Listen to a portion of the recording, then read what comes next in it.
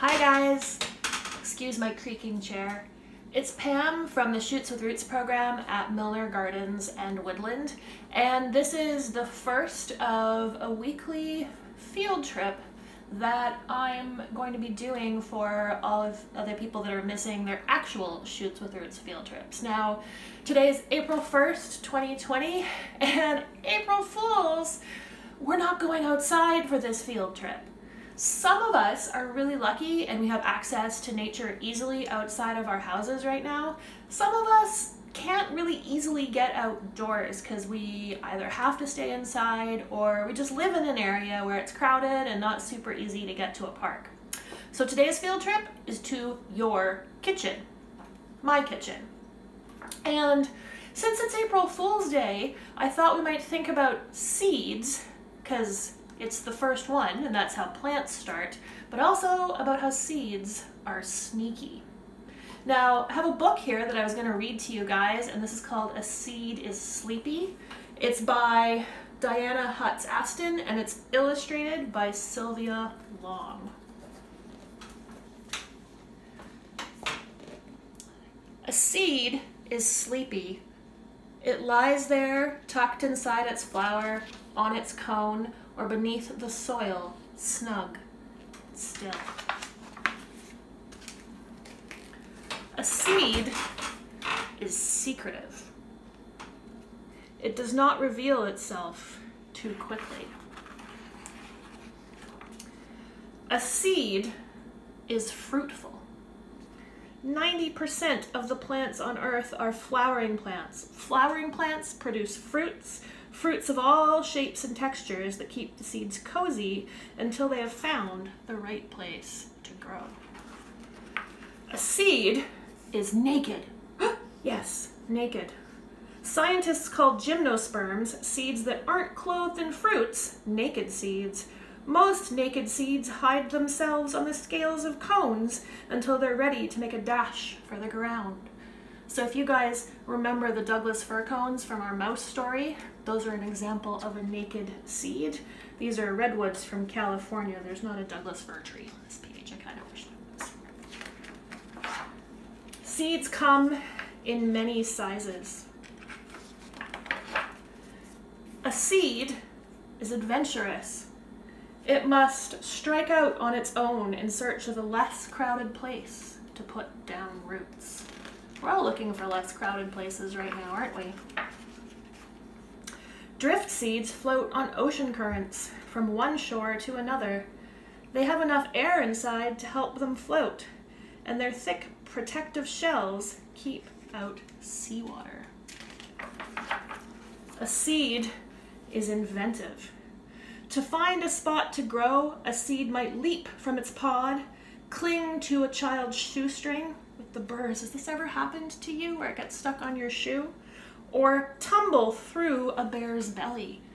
There's a red huckleberry. We have those in the forest in Milner Gardens, and the way those seeds travel is by tricking bears into eat them, and then the seeds travel in the belly of the bear until the bear poos.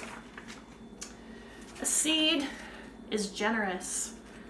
The embryo's first meal comes from its seed leaves or cotyledons. So here's the little baby plant, and all of this inside is food for the little baby plant.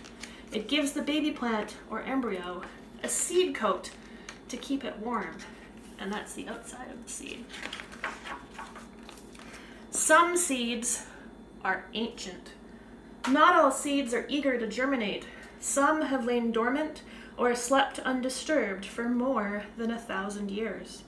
The oldest known seed to sprout came from an extinct date palm tree. After it was unearthed from a long ago king's mountaintop palace in Israel, a scientist planted it. 4 weeks later, it sprouted. A seed is thirsty and hungry. Once a seed has shed its coat, it drinks in the rain, the dew, and yesterday's icicles. It feasts on minerals in the soil. A seed is clever. It knows to seek the sunlight, to push itself up, up, up through the soil. But it must wait a while before that happens. A seed is sleepy but only until it has found a place in the sun and it has had its breakfast and a drink of water. Then a seed is awake. Now, that book doesn't talk about seeds being sneaky, but they are. And you know what, guys? This isn't an April Fool's joke. I'll bet if you go into your kitchen, you will find a lot of seeds hiding in your house. I've gone through my kitchen today, and I'm going to show you just a few of the seeds that I found.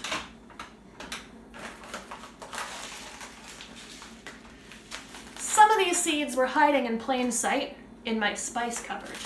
Sesame seeds, cumin seeds, and mustard seeds. Those were easy because they're labeled. Some other seeds were fairly easy to find because I've grown them in the garden. These dried beans are seeds for bean plants. Some of the seeds were a little bit trickier, like this rice. The rice that we eat is a seed for a rice plant, but a lot of the time some of these seeds in our kitchen, like the white rice right here, has been processed and changed a little bit by people.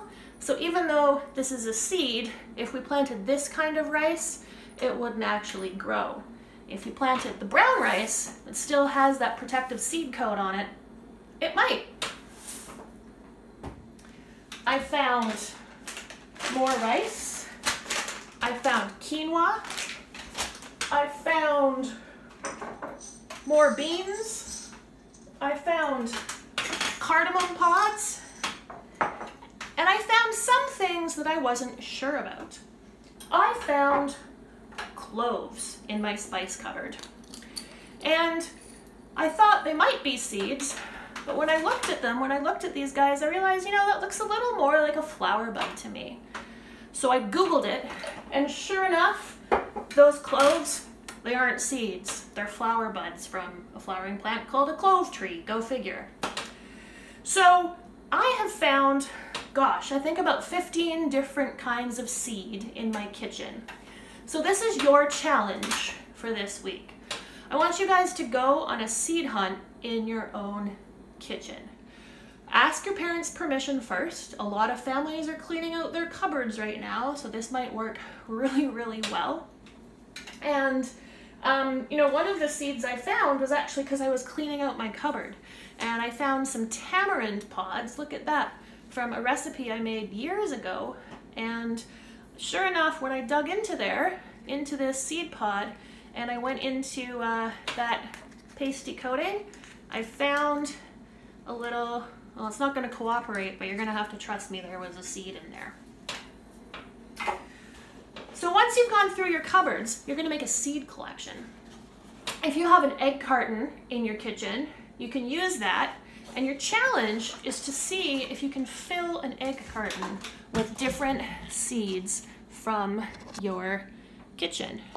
You can maybe see right here, sorry about my bad camera work, that I found 12 different kinds of seeds. That's the tamarind seed right there, that brown one, that's the tamarind seed. And I even went ahead and labeled this so that I could see what all of the different seeds are. So that's your challenge. Head into your kitchen, yeah, and go see how many seeds you can find. If you do end up labeling them and putting them in an egg carton, I'd love to see some photos of that, so you can talk to your parents about maybe sharing those photos on the Shoots with Roots Facebook page. Have fun in your kitchen field trip today, and be safe and be kind, and I'll see you guys in a week. Bye, everybody.